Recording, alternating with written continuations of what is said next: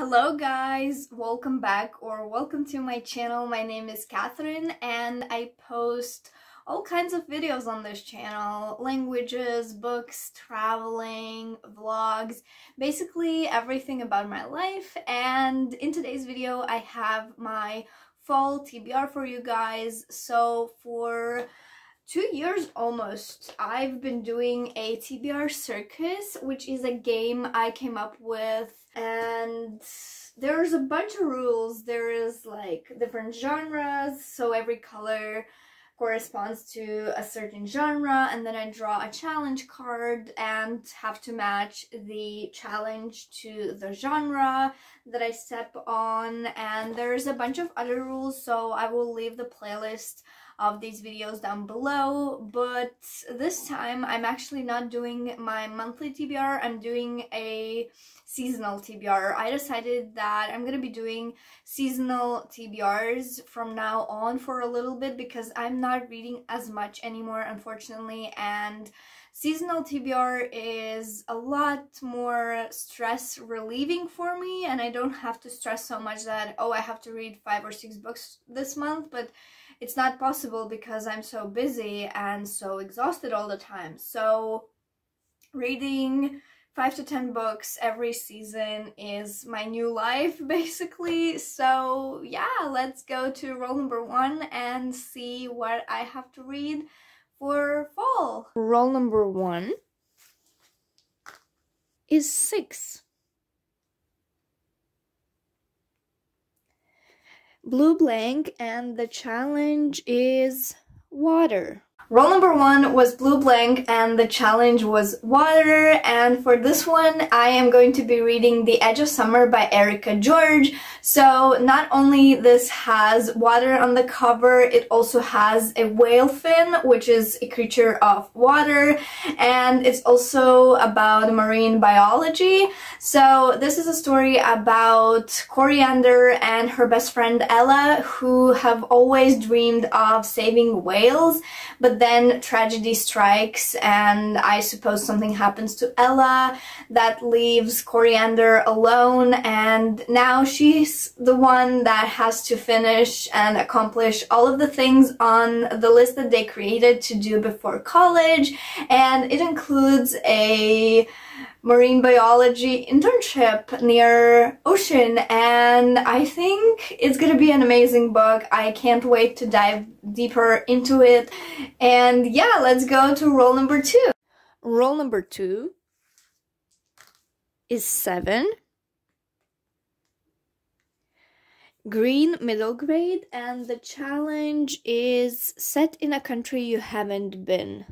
Roll number 2 was green middle grade, and the challenge was a book set in a country you haven't been before, and for this one I am choosing 365 Days to Alaska by Kathy Carr. So this is a story about 11-year-old Rigel who lives in off-grid Alaska, and she loves her life. She loves being so close to the nature. She doesn't even care of not having electricity and all of the facilities. And after her parents' divorce, she, her sisters, and their mom is moving to Connecticut, and that's obviously not her thing. She doesn't want to do that, and the only thing that's keeping her alive is a secret pact she made with her father that says, if you stick to Connecticut for a year, I will bring you back to Alaska. So I think it's gonna be a super fun story. I love books set in Alaska. I just love them so much. I don't know why, and so I have very high expectations for this one, to be honest. So let's go to roll number 3 and see what else I have to read. Roll number 3 is of course a double, and it's 2, and the challenge is light cover. Role number 3 was pink YA contemporary or romance, and the challenge was light cover. And for this one I am choosing Zyla and Kai by Christina Forrest. I've read one other Christina Forrest book and I've absolutely loved it, so I am really excited to read this one. So this is a story about Zyla and Kai who go on this cool trip to Poconos Mountains and they run away, and everybody is super shocked because Zyla and Kai were dating, but then they broke up a couple months ago, and yeah, now they just suddenly run away and nobody is understanding what's going on. I hope they get back together. I'm pretty sure they get back together, or they are secretly dating, so we will see. So let's go to role number 4. Role number 4 is 5. Another green middle grade, and the challenge is high expectations. Role number 4 was green middle grade, and the challenge is high expectations. And for this one I am choosing Cici Rios and the Desert of Souls by Kyla Rivera. I have very high expectations for this book, mainly because of the cover, to be honest.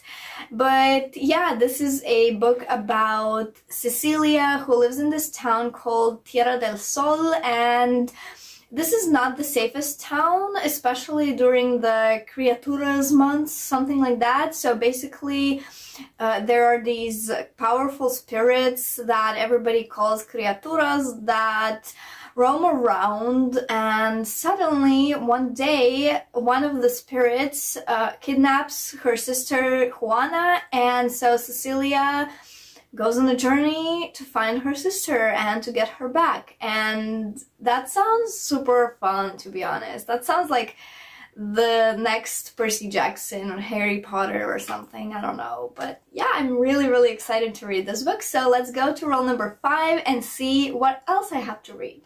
Role number 5. 9. Another blue blank, and the challenge is book by an author with the same initials as yours. Role number 5 was blue blank, and the challenge is book by an author with the same initials as yours. And to be honest, I did not find any book by an author with the same initials as mine that I would like to read, aside from Diary of a Wimpy Kid, but I don't want to read that now. So instead, I'm gonna be breaking rules a little bit, and I'm gonna read a book, just a book that I want to read that I'm actually currently reading. And that is Where the Crawdads Sing by Delia Owens. So yes, I am currently reading this book, but I am just 100 pages in, so most of this book will be read in fall. So this is a book about Kia, who, like, she was left to survive alone when she was 5 or 6 years old. Basically all her family left, and she's just survived and lived in this wilderness.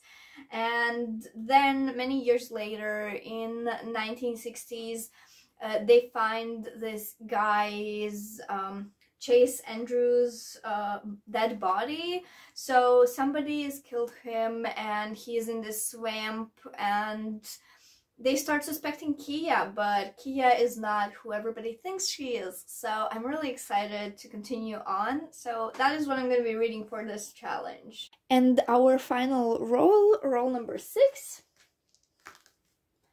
is 11.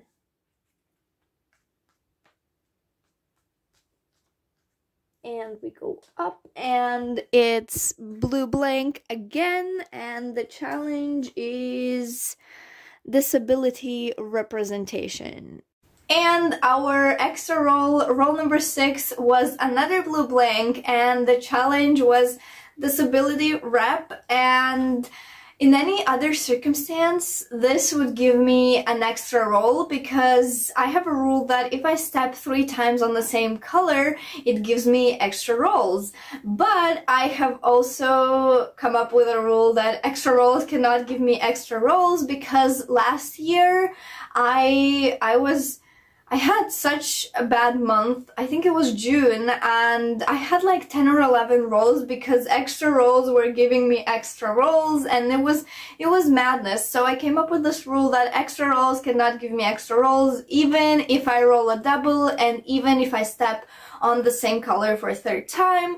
So yes, the challenge was disability rep, as I said, and for this one I am choosing A List of Cages by Robin Rowe, and to be honest, I didn't even know this has disability rep until I googled books with disability rep, and it showed the book on the list. And so this is a book about Adam, who has ADHD, and on one of his sessions with his doctors, the doctor asks him to find a guy who's been skipping the sessions, who also needs the doctor, but yeah, and then he discovers that the guy is actually his foster brother who ran away or disappeared or whatever 5 years ago, and who has secrets, and they start to unravel the secrets. And I've heard nothing but great things about this book, so I hope it's gonna be amazing.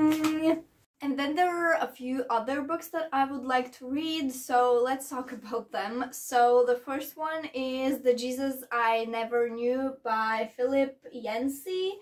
So I got this book relatively recently, a couple weeks ago, and I didn't even know this book existed until I found it in the bookstore. And this is kind of like a non-fiction about God and getting to know Jesus as your friend, and not as like this old white man with beard, this like angry guy who like punishes everybody, but as your friend. And I'm really excited to read this book. And the last book is The Torn Whale by Gulshan Esther. This is a story about a Muslim girl who is also disabled, and she lives in a Muslim family, but one day she discovers Jesus and she becomes Christian. And this book is very small and short, so I hope I can get through this relatively quickly. So yeah, that is all for my fall TBR. I hope you guys enjoyed this video, and I will see you very soon. Bye!